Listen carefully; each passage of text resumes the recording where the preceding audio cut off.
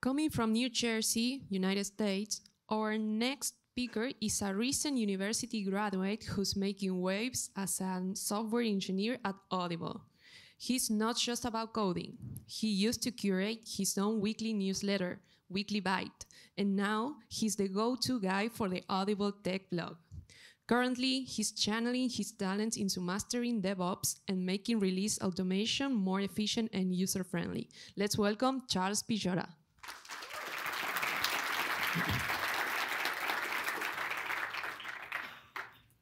Hey everyone, thanks for joining. So today I'll be talking about how we've streamlined the Audible iOS release process. Before I get started, I'd just like to acknowledge that there are many others that were involved in making the process what it is today. I'm just the one lucky enough to talk about it. So, quick little poll. Who's familiar with CI/CD? Okay. Who's released an app before? Okay. Who works on a team maybe larger than 10 or 20 developers? And who's part of a release train? Okay. So that's a good sign. So many of you might understand why we've actually done this then. Releasing an app is difficult. Audible is consistently in the top charts of the Audible App Store, or the Apple App Store.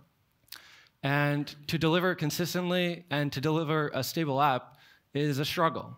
There's many tools and companies that try to do this. And many of you probably are very familiar with the pain points.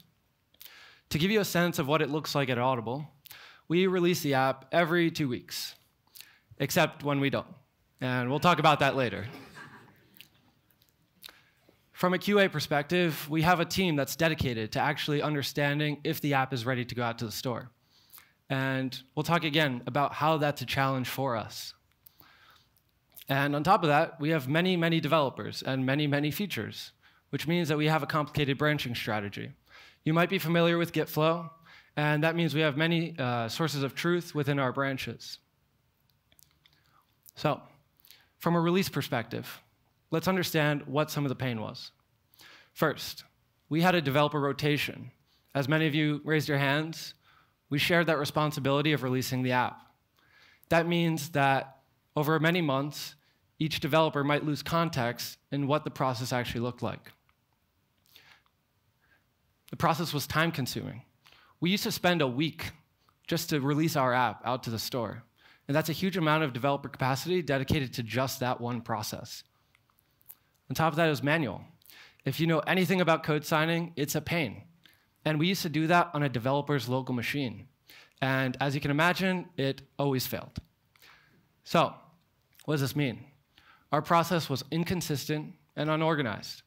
We didn't have great documentation about it, and often people changed. So we had a lot of additional people than we expected part of that process. So, what was our goal? We wanted to introduce an automated process, a consistent one, and even one that was out of developer hands. So, let's understand how we did that and what the process looks like today. And to do that, you must first understand what tools we used. First, Fastlane. Josh might be in here somewhere, okay? And if you haven't used this, please check it out and give the open source project some love. It's been immensely helpful in getting some out-of-the-box actions for us to achieve the process we wanted. But when we needed a new process, we used Swift. All of us are familiar with it, so for us, it was the easiest way to add actions when we needed it. For example, we wrote a Swift script that would sort all of our commit logs in alphabetical order and numerical order, so we would be able to understand exactly what was in each release. Last, our team uses GitHub, so whenever we introduce a script, it was always backed by a GitHub workflow. That means that then it could be run on a CI machine rather than a developer's local machine.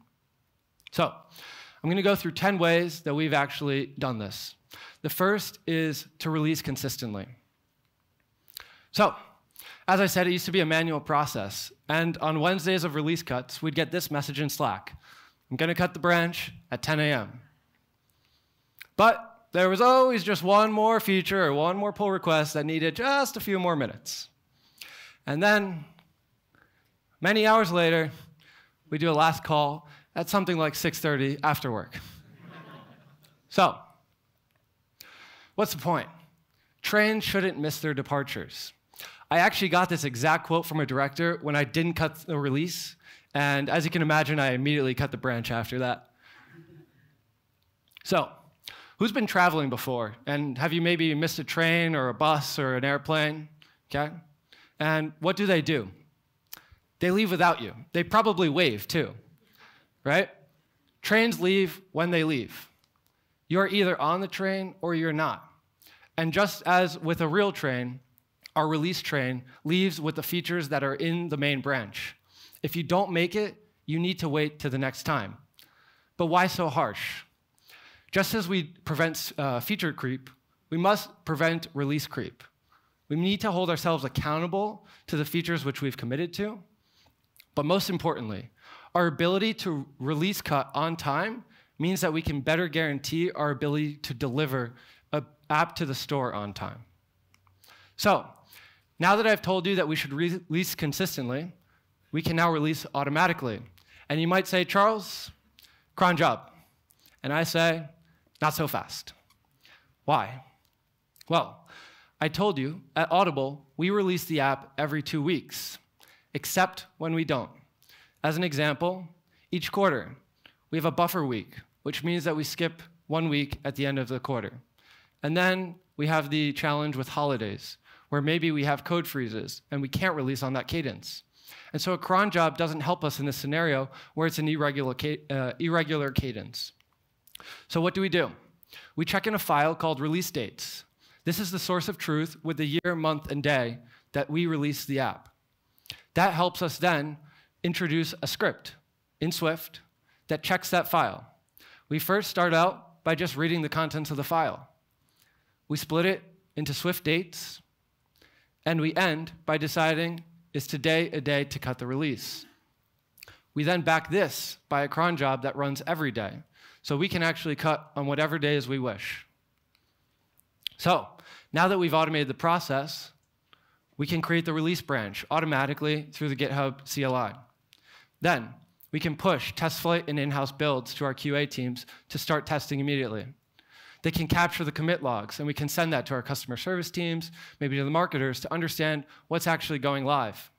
And last, we can notify our team through the Slack webhooks to let them know that the process is underway. Next, marketing owns the metadata. Has anyone worked with App Store Connect and tried to upload screenshots, and then you see like the little gray box that it didn't upload? It's really annoying. And as a developer, I wanted nothing to do with it. We used to manage metadata as developers, and honestly, it was a pain.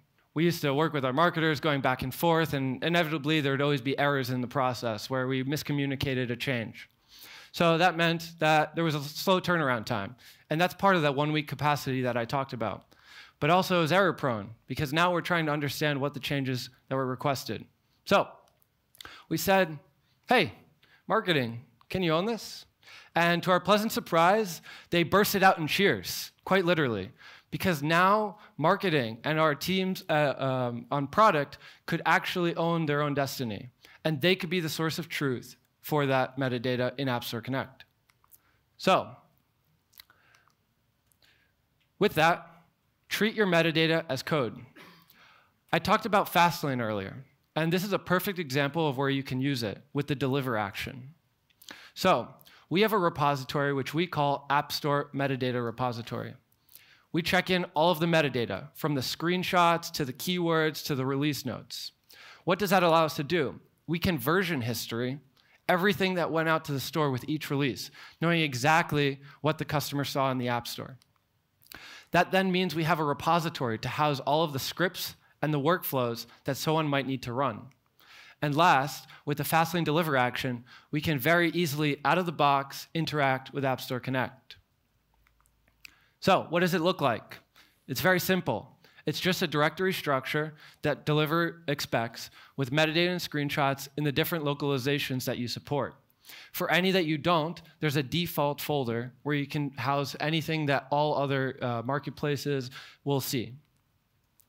And like I said, because it's in GitHub, we can just open pull requests. And we can request changes, and we can ensure that those changes are the ones we want before they make it into the main branch.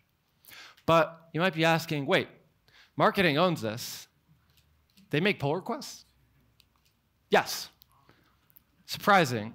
But the reality is that Git and GitHub, they're just tools. So with a simple training session or a training video, they can learn it too. Next, let's talk about generic release notes. Who's seen this before? Some companies get fancy and they might write like something that's not that, but basically that. But you must understand why that is. At Audible, we support many devices: iOS, iPad, Mac, Watch, many different subscriptions, monthly, annual, free trials, and many different marketplaces, different countries. So as a developer, we're trying to understand this exact middle point, the intersection where a release note is true for all users across all marketplaces. And that's incredibly challenging, especially because at Audible, we manage our features with feature flags. What does that mean?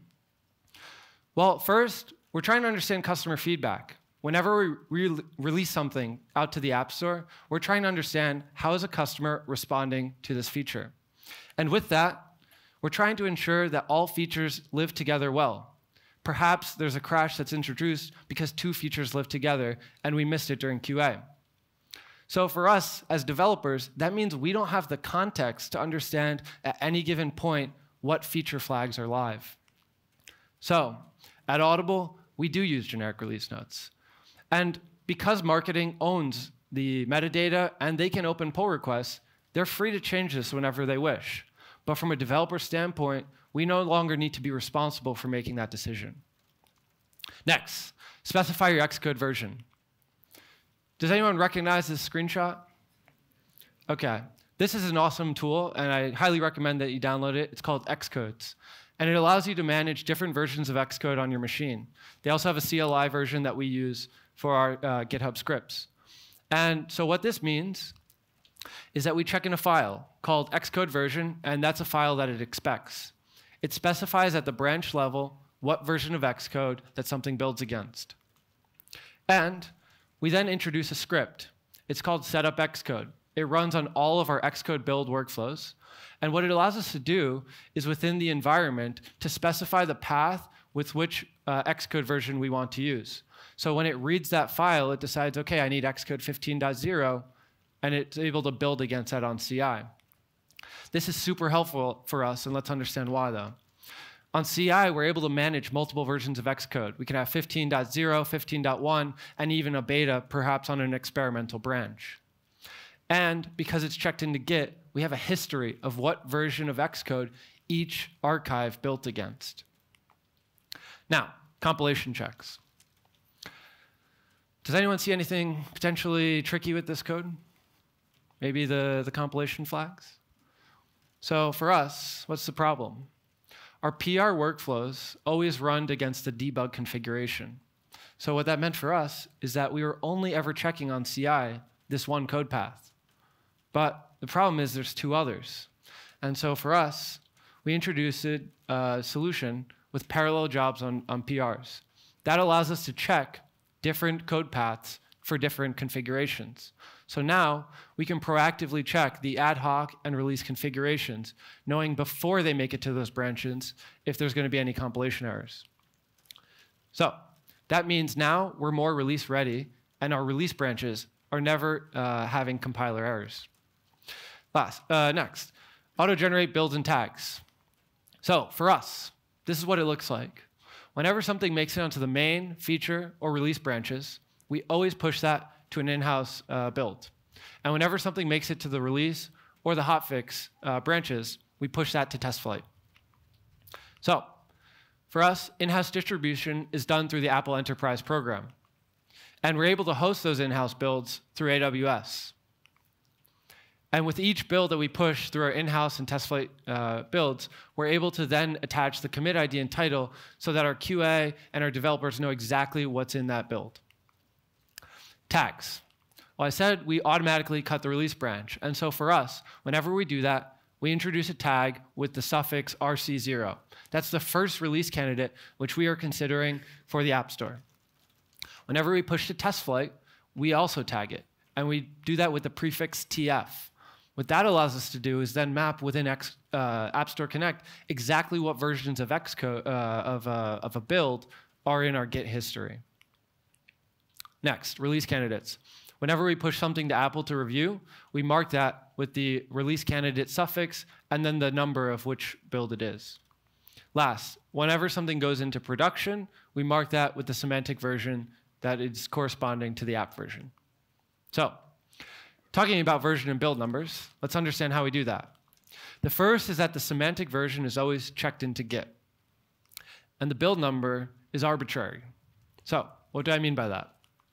We use an xcconfig file, and this xcconfig file is called versioning. What it allows us to do is to specify the marketing version iOS. You'll see it here, 4.1. That corresponds to what we expect in the next release. But you'll see here that the build number iOS is just 123. We're able to override this with just simple shell scripts. And what's also nice is that other platforms can lock against the iOS version, since generally they're the same. Now, making release branch changes. Delays are disruptive. And when we cut a release branch, we're expecting that to be the most stable option for production.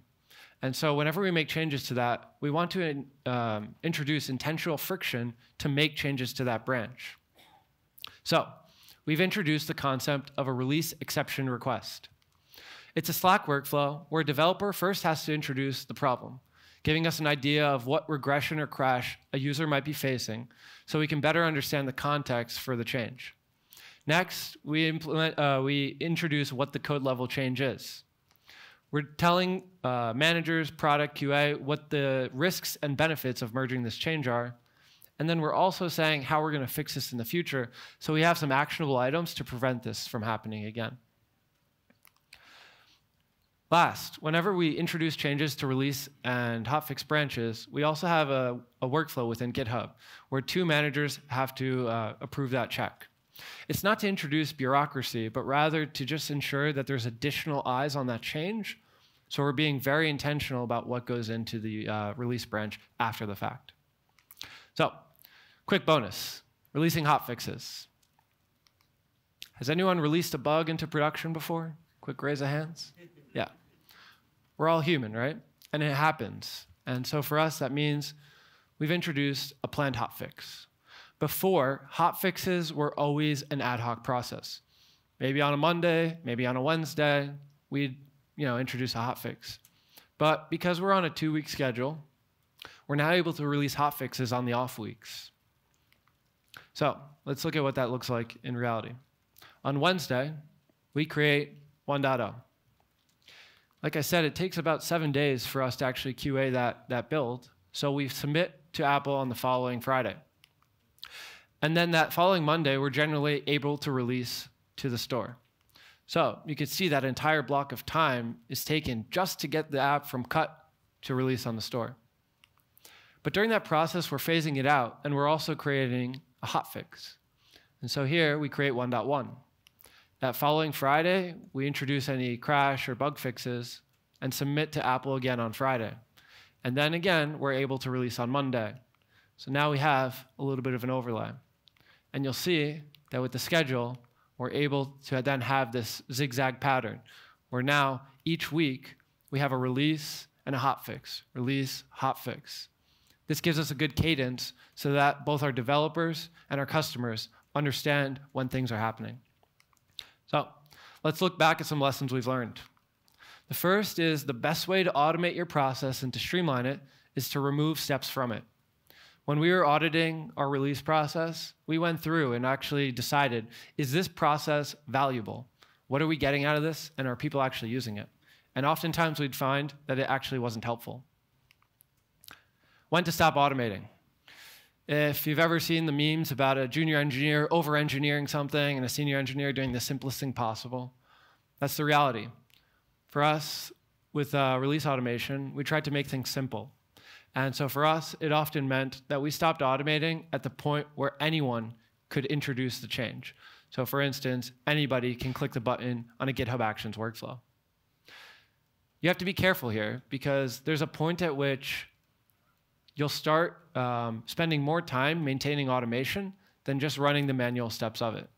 So be careful of when you're trying to over-engineer something to decide, have I gone too far? Next is to update your documentation. I'm sure everybody is very diligent about updating their documentation, but the reality is that the release process is complicated. And so if many people are involved with it, make sure you're always updating it. For us, this is now a manager responsibility. And so because we have this documentation in place, any of them can just run the steps. Last, I know you guys are all inspired and you're going to go back to work and say we can release the app really fast now. But we've been doing this for about 9 months now. And so for us, that means we're looking at incremental changes, evaluating at each release, have we done what we wanted, and what's the next best step? So with that, I'd like to say thank you, and happy to take any questions.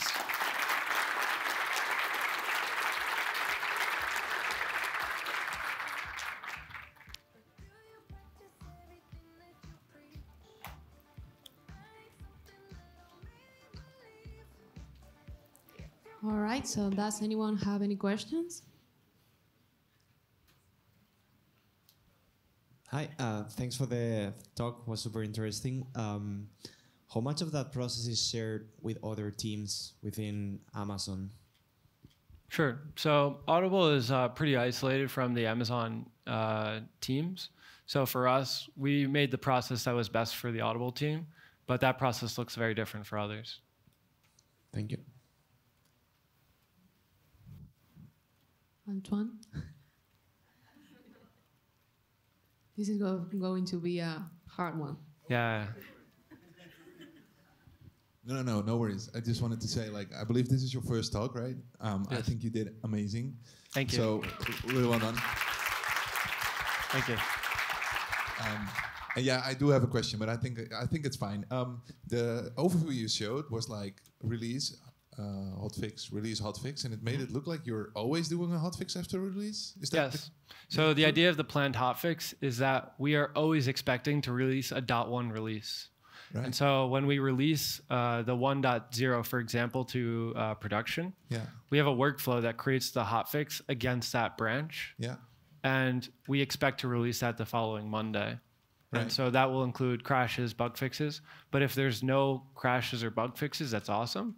And we'll skip that release. Okay, so there's a skip moment as well eventually. Yep. Right. And I think the release cycle was slower, right? Like, or faster, I mean to say.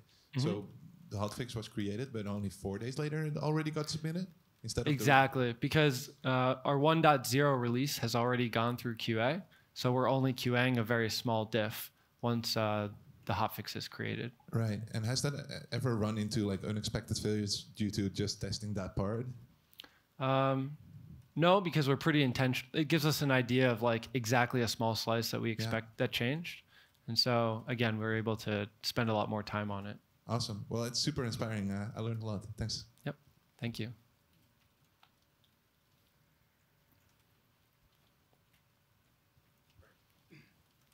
Yeah, great talk, by the way. Thank you. I got a question on whether you use the test flight internal and external distribution for potential internal or and external testing, and I wonder how you may have overcome the limitations, right? Because I think internal is just 100 internal testers, and then external like 10,000, but then you have to go through the Apple review. And it seems like sometimes that can interfere with actual production review processes. So I wonder, how do you handle that at Audible? Sure. So if I understand your question correctly, we only do internal test flight testing. We don't do any external.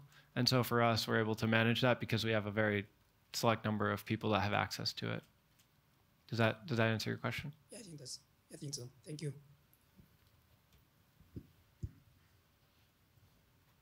Hi. Great talk, man. Thanks. I think I got a couple of questions. The first one, do you folks have like any metrics on the amount of hot fixes over time, maybe by the same team? How many hot fixes is any given team making in a year, for instance? Is there a metric for that or not? So we do track like when we released versions to the App Store. So we have the data on like if it's a minor release or a hotfix, and then we're able to track like when it got released Obviously, Apple also gives you that within App Store Connect to see like what actually went out to the App Store. We're less concerned about like having to release hot fixes per se because it's planned. So like we're always expecting to release something basically 52 times a year. Okay, so there's not like any kind of downside for a team to send in a hotfix because there is not like punishment for that. Is what I. No, I mean the reality is everyone raised their hand, right? When we asked if people have released a bug, like it's a human, trait. Like we're not perfect, and so like for us, we're not concerned about that we have to release a hotfix. It's rather that the process is seamless so that we can actually do it. Awesome. And the final one, I'll leave you be. Sure. Is how do you guys like avoid maybe someone trying to send a feature as a hotfix, maybe to meet some deadline or something like that? Sure. So like I said, the release and hotfix branches have to have 2 manager approvals. So you're going to have an interesting conversation if that happens. Yeah. Okay, thanks. Mm-hmm. Hi, thank you. It was a really good call. Sorry. I have one question. The first 2 questions, but the first one is the amount of time you have for each release and how you structure your build process. Basically depends on the QA time that you have for each release. So the release timelines actually align with our sprint schedules. So for instance, our sprints start on Wednesdays. And for that reason, we cut on Wednesdays because that's when the new cycle starts. The second question is,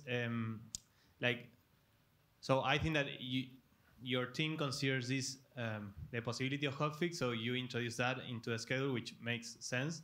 And I was wondering, if you have done or considered, if you reduce the amount of changes or reduce the time for release, then it's also probably that you will introduce less bugs. So is that something that you have set on stone, or are you modifying eventually, or you are just consider it like that? Can you repeat I can repeat the question. Yeah, thank you. Like depending on the time that you have for release, it's more probable that if you introduce more changes, then there's more probability to have bugs and therefore introduce hotfixes. And yeah, that's. So obviously that's a big challenge, right? So features always go behind feature flags, right? But we're trying to align the releases with the sprint schedule. So that's why it's intentional that the hot fixes are only stabilizing what went out to production in the off weeks, so that this way we can compensate for that rapid schedule. Okay.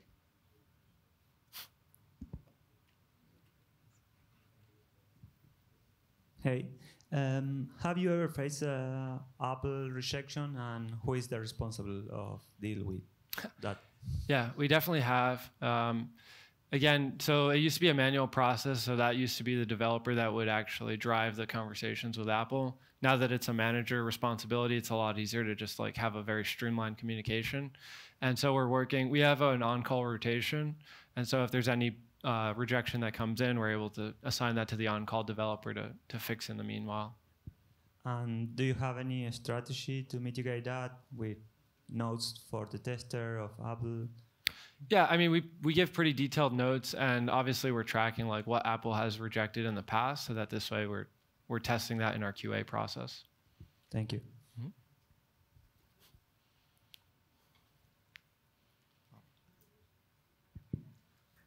I know you said it used to take a developer a full week to do a release. Since introducing this automation, what have the benefits to your team been, having that time back? Yeah, so as a start, right, this is no longer a developer responsibility. So it's in manager hands, which means there's one less person in the process at a minimum. Because it's just button clicks within GitHub, it can actually be done in less than half a day.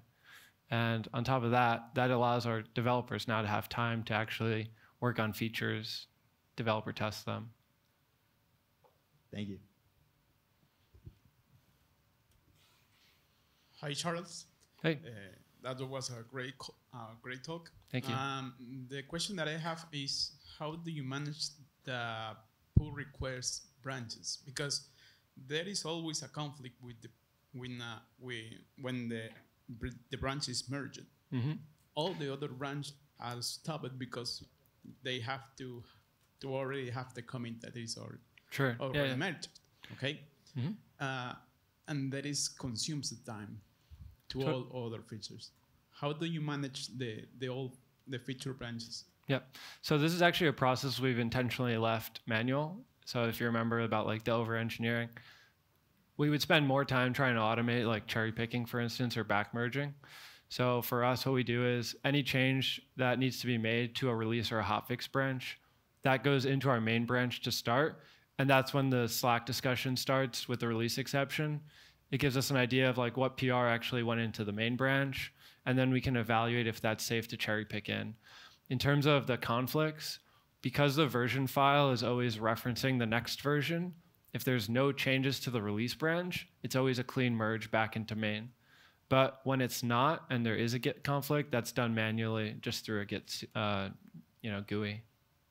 Thank you. Yep. Thanks. So I was wondering, how do you deal with estimating time or allocating time for the hotfixes? Like, do you take the complexity of a task in mind and then use some multiplier to say like, let's allocate like 0.2% of the estimated time to that, to possible hotfixes on this, or? Yeah, so we generally, when we get like bug reports or crashes, like those are prioritized by the managers during a triage meeting. And so we decide what's absolutely critical to go out to a customer within the next release or hotfix. And so we'll spend the time that's necessary to get that out. So when you plan the sprint, you have a buffer, so or because it could be disruptive to the sprint if you don't. Absolutely. Yeah, there's actually a process that we're working on right now where we're actually able to introduce some buffer within the sprints for the lower priority bugs that maybe weren't blocking to the production release. Thanks.